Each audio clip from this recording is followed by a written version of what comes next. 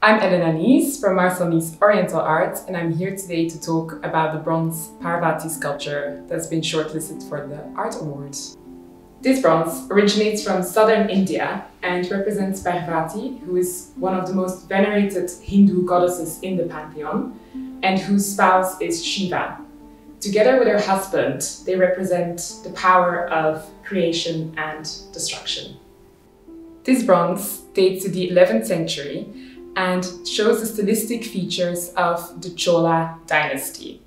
The bronze is cast solidly in one piece, including all of the details visible, with the exception of the separately cast base.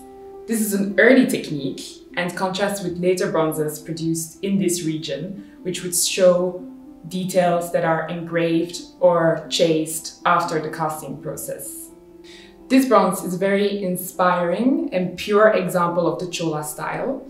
The Parvati is a goddess who represents beauty, fertility, and strength, and the artist really managed to convey those feelings through the dynamic and elegant proportions of the bronze.